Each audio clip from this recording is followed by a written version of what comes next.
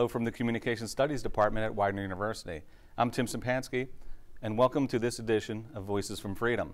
On today's show, entitled Echoes from the Past, the PMC Tradition, we'll talk with George Bjotvedt from the Pennsylvania Military College, class of 1951.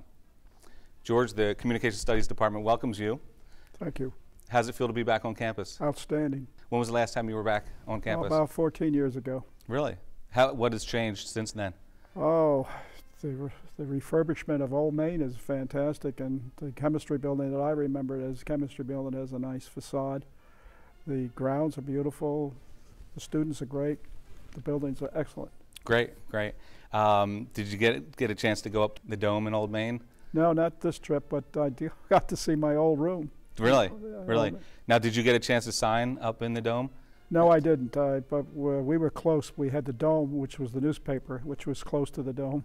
So I'm very familiar with the octagon. That's neat. I was actually the faculty advisor to the dome for almost 10 years. Oh, fantastic. From 2002 to 2010. I was a cub reporter. Were you really? I worked my way up. I became an associate editor, but I initially was a cub reporter. So one of the things we wanted to talk to you about today is you became friends with legendary Hollywood director Cecil B. DeMille, who attended PMC.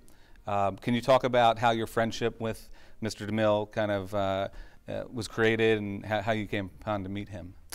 I was in LA visiting an ex-girlfriend, my first love, as they say, and she was entered in a lot of beauty contests. She wanted to crack into Hollywood, the factory of dreams, and she would go on. She was always a finalist, which I never could contemplate. So I was sitting around doing nothing, and I recalled that DeMille had been here for 2 years. So I sat down, I wrote him a letter. I used the directory to get his mailing address, and I sent him a letter saying I was in town, that I was a cub reporter on the college paper, and I just sent it in the mail to DeMille Drive. I don't remember his street number, but sure enough, within 48 hours, I got a phone call saying that DeMille would like to see me. He would drive by and pick me up and take me to Paramount Studios. What year was that? 1949. Wow. Now, that was the year, there was a time when people were going out to California for jobs and opportunity. Can you talk about, you know, the experiences traveling to even thinking about traveling out to California? I always wanted to go to California. When I finished my summer ROTC camp, I happened to meet two students from the University of Nevada who drove across country, and now they were going to go back taking the southern route. So I asked, do you mind if you take another passenger? So they agreed, and I went with them and wound up in Loganville for a week, worked on some irrigation dishes with them, and then from there I hitched to LA. But Loganville is about 60 miles northeast of we refer to Las Vegas as Lost Wages. So from there I hitched a ride by a truck driver, and I got to LA, and I met my ex-girlfriend, and I stayed with her. So what was your first impressions of Cecil B. DeMille when you first met him? Oh, first of all, his publicist walked me down his corridor, which was carpeted, wood paneling on both sides with placards of his previous accomplishments. It was a long, long walk, and Mr. Corey opened the door, and there he was, this big, huge desk, and come on in. And I just couldn't believe the warmth that this man expressed. Charlton Heston was there. He was doing the 10 Commandments, some of the flicks, so I was introduced to him, sat down, and DeMille took over the interview, and I just sat there like, what is new? So excellent, very, very warm, very open, very friendly, no pretenses. Was that before 10 Commandments was actually released to theaters? Or yes, he was doing some of the finishing touches. Yeah, so he made some epic Hollywood films. I made the mistake of asking him why, and his answer was simply, when they're re-released, they'll be as fresh as when I first produced or directed them. You got a chance to get on the set of The Greatest Show on Earth when he was filming here in Philadelphia, right? That's right. I had a friend that his name was Tom Canary, who was my classmate, and I happened to mention the fact that I knew DeMille. He said, "Oh, come on, George, what are you trying to say?" So I wrote him a note again. He was there for a long time, because Ringling Brothers was into the town for the circus. And I got a note back and it said, met these two cadets to the big top. So there we were. We're watching Betty Hutton and Jimmy Stewart, right? Stewart, yeah. He's doing the clown. He's talking to his mother, that scene. So it was a thrill. How exciting is that? Two of the biggest stars in Hollywood. Oh, well, I wasn't that close to the personally, but I saw and I exchanged. I thanked DeMille, but I didn't see personally Jimmy Stewart or. Oh, they weren't shooting scenes that day. They were shooting, but I was, I wasn't in the inner circle at that time. Sure, it still had to be exciting. Oh yes. Watching the production. Oh yes, definitely. He always put on huge productions with hundreds of extras. Yeah, he was just a very warm, I would say, no airs about him. I know you served in the Korean War. Yes. How many years did you serve there? Active duty, 3 years, inactive 6. I spent 10 months in Korea. Wow, wow. So I know that you had a little bit of exchanges with DeMille when you were over there. Can you talk about that experience? Yes, during World War II, there were pinups from celebrities, from starlets and stars, actresses, and they would always send photographs to the GIs. So I happened to mention again that I happened to know Cecil B. DeMille. He said, I don't believe you, George. So I wrote to him, and sure enough, Phil Corey must have been at least 15 half prints with signatures wishing us the best. And we distributed it to our company. So we were the only company online that had pinups from Hollywood. You had to be a pretty popular guy around that time, right? Yeah, some people said it's a shame that you lost all those photos. Probably heirlooms now, but sure. It was a nice gesture. You talk about your PMC experience and how that helped you as a leader, and how that helped you in your life.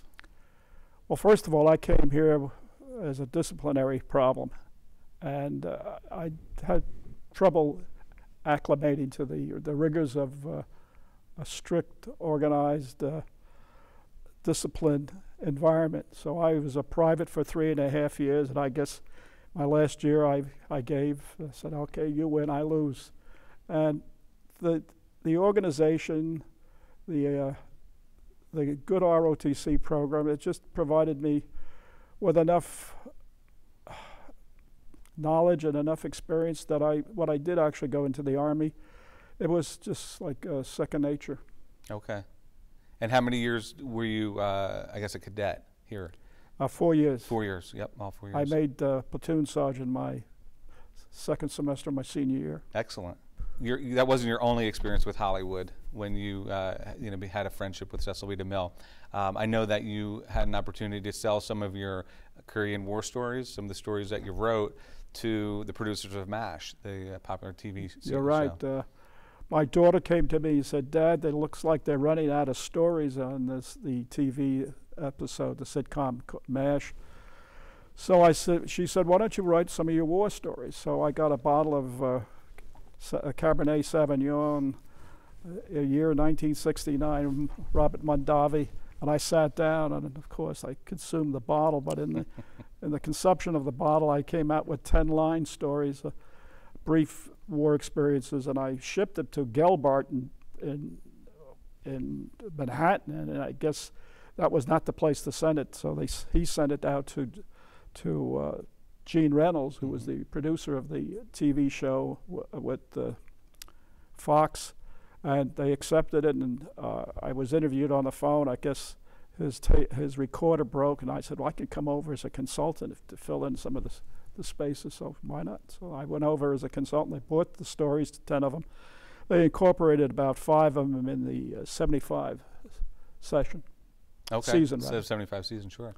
Well, that was right in the middle of probably its greatest popularity, right? Yes, yes. Gene Reynolds was a really gentleman.